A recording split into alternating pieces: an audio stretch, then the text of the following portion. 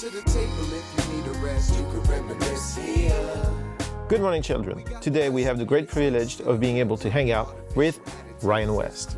For those of you who don't know Ryan, he makes records. Who do you mix records for? Well, the last couple of years it's been for Jay-Z, Eminem, producer Just Blaze, Marsha Ambrosius, Rihanna, T.I. Any professionals? No, none at all. These are all nobody, basement dwellers. How do you get to the point where Jay-Z calls you to mix his record? Well, I think the path is being involved with and knowing people who are making good music. I started doing independent records just like everybody else did, and just over the years, I've met some producers who, were working with these big artists and somehow managed to impress them enough to take me on as first a recording engineer, and then eventually I was able to start mixing. The point is to not stay in your bedroom and work by yourself. No, I think that's a dead-end road. I mean, right now, everybody's got a system in their bedroom, so there's such a sea, there's such a flood of new music out there that it would just be a 1 in a million chance, if not worse odds than that. So networking is the key. Networking is absolutely the key. I still do a ton of it now, as much as I possibly can. Pull up a chair to the table if you need a rest, you can reminisce here. Have you found a big difference working with people at the level of Rihanna and Jay-Z and people like that versus working with some indie guys? Is there different pressure? Is there different attitudes? Yeah, there's certainly a different level of pressure. First off, anytime you're working with a major label record act, you have a whole lot of other people to answer to, besides just the artist or the producer, so there's that element. But the other thing is, too, is I think that a lot of the people who get to that level, most of the people that I've had the opportunity to work with, are there because they're really professional. They know what to do. It's not always by mistake or chance that somebody becomes a big artist like that. It's usually because they're a combination of talent, a skill, personality, and the people that they surround themselves with. If you go back and listen to something you did 6 years ago, how does it feel? Total shit. So that means you're always progressing. I'm trying to. I'm a student of this, and I try to get insight from wherever I can. I like to go to Puremix.net and watch videos. I think our methods and the sound that we go after and that we try to get comes from the sound that's in our head, and that's built up over years of listening to music, being a music lover. So we build this expectation or this picture of the way we want things to be, and it becomes part of our tool set, it becomes part of our musical catalog. And so when we go to work on something, we're drawing from that as inspiration. And I'm always trying to reach out and refill that well, because I can't keep relying on the same stuff, simply because, you can get lost in that process. You can get lost in your quest to get to that place that you used to think was the ideal, skill level or whatnot. And then you do eventually find out after you do enough of this stuff that there is no ideal place. It is a lifelong process. And that's part of the beauty of it, is that you're always cycling through new things and, always trying to improve.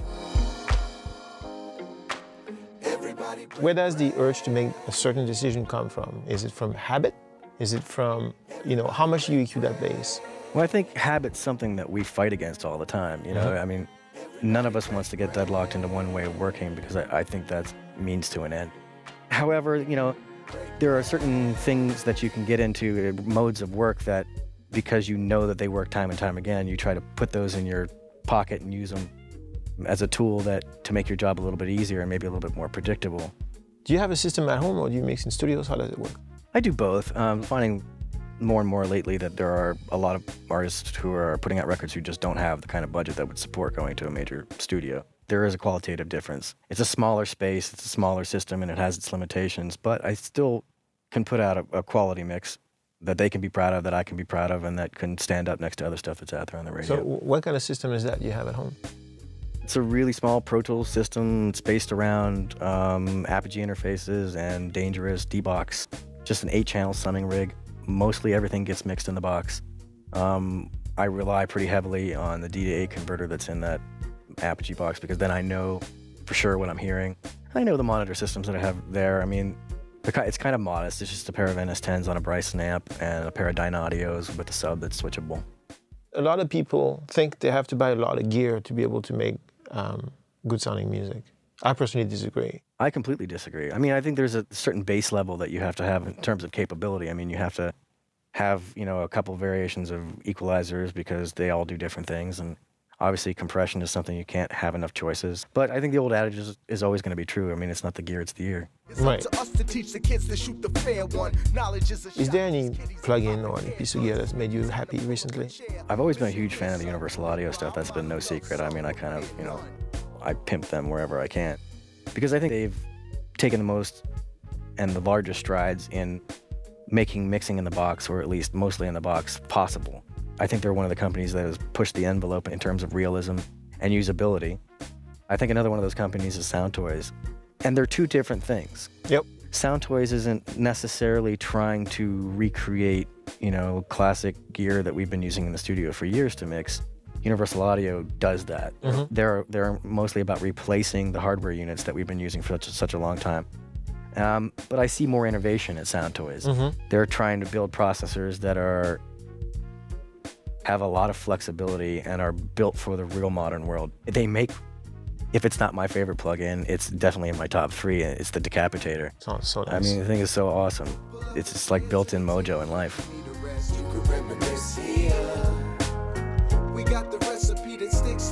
We shot a video with you today. Yeah. Mixing this really great song. Tell us about the song. Yeah, the song is called Break Bread.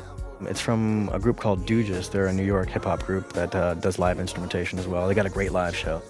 It's 3 MCs, and one of the MCs is a pretty cool vocalist too. And in this song in particular, they had 2 guest artists on it, a vocalist named Nikki, who did background vocals and harmonies on the chorus, and then also John Legend did vocals on the chorus as well. They put out a couple of videos this year. They have a really fun one for a song called Beer. It's a lot of fun. I got to be in the video too, so. Okay, fantastic. I'm gonna go see it. Thanks for watching Puremix.net and Ryan West.